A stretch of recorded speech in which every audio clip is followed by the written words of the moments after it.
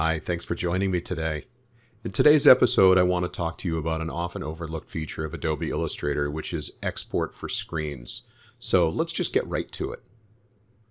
So in front of you here, what we have is actually what I have is a master file of all of my YouTube thumbnails, right? So every video that I create a thumbnail so that you get a nice preview, and this is what it looks like.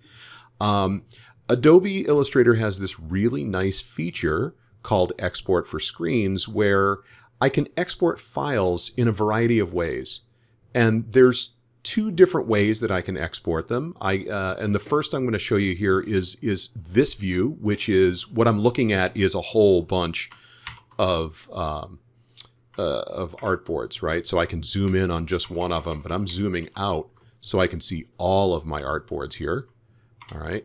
And so this is all my artboards. If I come over here, you can see I have a bunch of artboards and I have them named, and that's going to be helpful a little later on, right? Every single one of my artboards is a named artboard.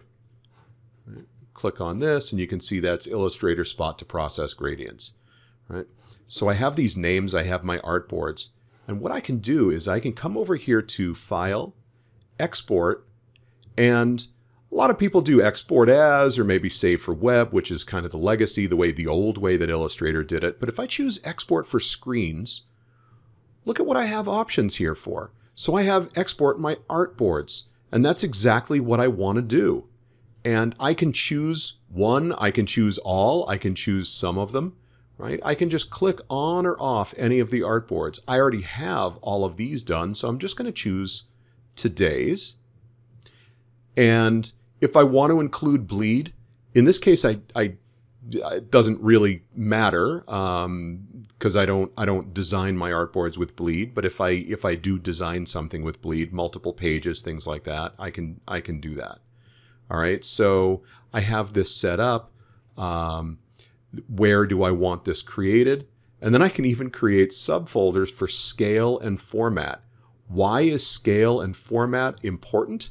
Because I can come down here, and right here I have this format right here is, let's say, my scale.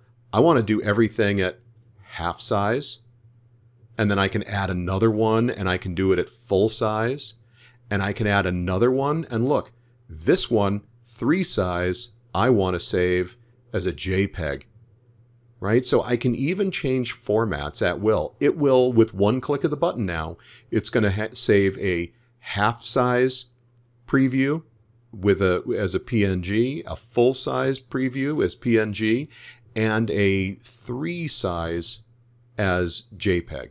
All right, I don't really want to do all of those. I just want that, but it gives me the ability to do that. If I do create subfolders, it'll actually arrange those into separate folders, so it just makes it easier to manage. But now I can just export artboard, and it just comes right up and it'll pull that file up. All right. So that's one way to do this, all right, is by artboards. Now, I want to show you this other way to do it, which is, this is really slick. So what I have here is I'm working on a user interface for a program I use that just monitors my computer. So what you're looking at up top is just kind of a graphic that I've used for my CPU. And it's going from green to red, which is going to indicate in this particular program what temperature my CPU is, and down below this is my GPU, right? My graphics card.